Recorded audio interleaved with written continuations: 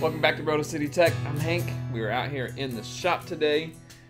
I went and dropped by my brother's house to get his welder, a little bit of welding gear, so that we could go ahead and finish prepping this trailer before we actually assemble anything on the camper itself. So it's just a small little welder. Flip the camera around here. Titanium, I believe it's probably like a Harbor Freight thing. Yeah, there we go. Chicago Electric. So yeah, but should be enough to at least move these supports here. Just got to move those, and so we'll get this cut. We're gonna get this cut on the lines and weld those supports where we need them, and then we will move on. So let's get the grinding wheel out and rock.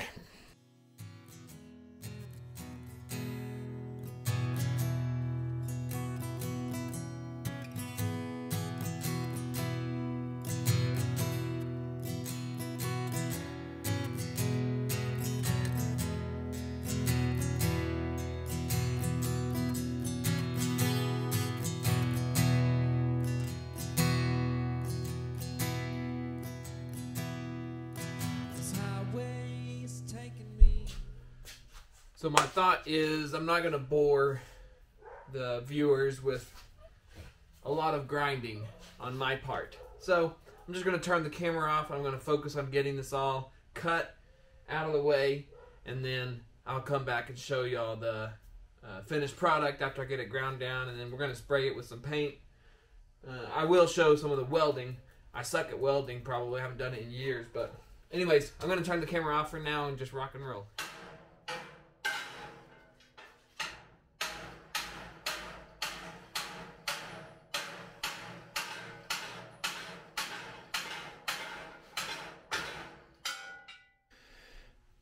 Okay, well I got that off, and it wasn't too bad. I just got to clean it up now.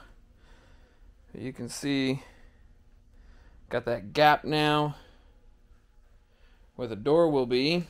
The only thing I have to do now is grind this off so I can take these pieces off and reuse those and shift them over. So I'm going to work on that and then show you where we're going to place them. We're back out in the shop. Got my helmet on here. Got my little welder. I was going to show y'all this first one I did with some practice. It's not pretty, but luckily I can grind it down and then paint it and make it pretty. I am no welder. I really have no idea what I'm doing. But here is the first support welded in.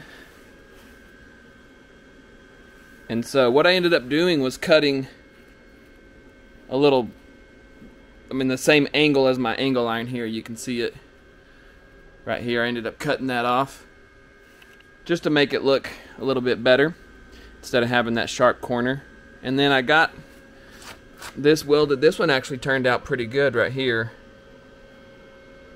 It's got some dust and stuff on it, but that one actually turned out a fairly good weld. This one was pretty good. Still trying to finesse some of this wire speed and the voltage. But I'm going to set up this one here so that y'all can kind of see how this thing is working. This little bitty flux welder from Harbor Freight is actually pretty dang sweet. And I might have to add that to my arsenal of tools then. So we'll see. If I can get a lot of views on this thing, then I can start buying some more tools.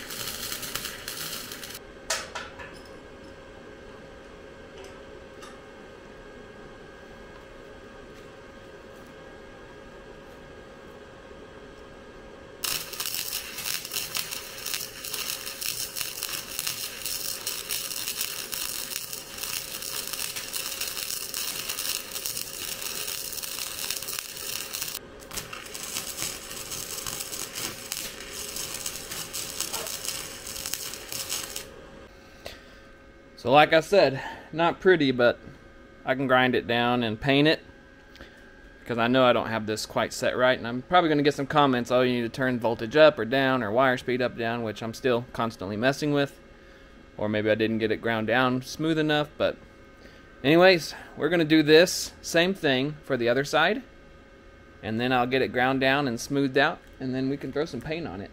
I think it's going to look sweet. So I got everything welded and ground down. I can't say this enough, but it's not perfect. It's going to look a hell of a lot better, but it's not perfect. I'm not a great welder. I don't even know. Could have spent some time on the instructions maybe, but I do believe I got it. And these aren't super important to a structural integrity of the trailer. So if this was actually welding frame, I would get this done by a professional. But this is really, it does add strength, but it's not as important as the frame. And you don't necessarily even need it. This was the quickest, easiest way for me to get access to where the doors are. So, anyways, after that I blew off the trailer with my leaf blower, and I sanded down a couple little spots behind the lights and stuff that I took off that I know are gonna be covered up anyways. But we're gonna give this just a quick spray of some Fusion all-in-one paint and primer. I did gloss black. Normally I would do flat maybe or semi-gloss, but I know that Phylon's going to be pretty shiny, so I was like, hell, let's just do all gloss. You don't see gloss all that much anymore, it seems, these days. So let's just give it a shot.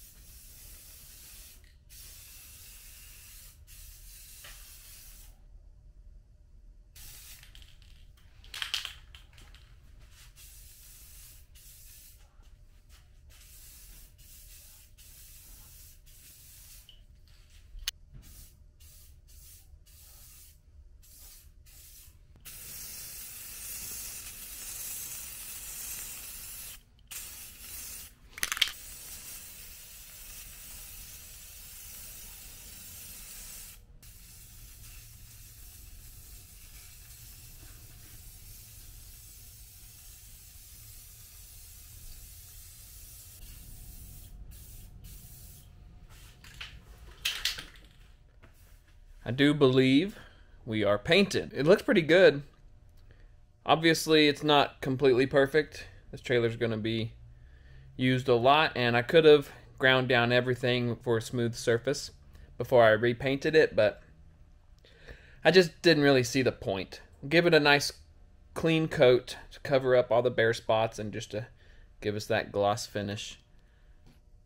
But as far as like getting it 100% perfect, that was just going to require like full sandblasting of the fenders and everything else. But I bet you, especially on camera, it'll look really nice. We got our cutouts. You can see over there, and obviously right here. And that's where the doors will go.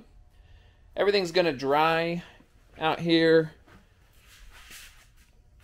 And so the worst spots are obviously like right here on the front of the fender, where a bunch of rocks have been hitting it and chipping it. I could have ground that down, but then I would have had to get all these hard to reach places. I don't know. It just seems like that was going to be a lot of unnecessary work for something that really just needs to look good. Probably, what is that, 50-foot rule or whatever. But anywho, there is our trailer. That should be everything except for I have to wire up the new lights. Now what I'm going to do is I have some PVC, I believe, that I can put underneath the trailer and run my trailer wiring through. That is the last thing I need to do to this thing before we can start assembling the trailer. So I believe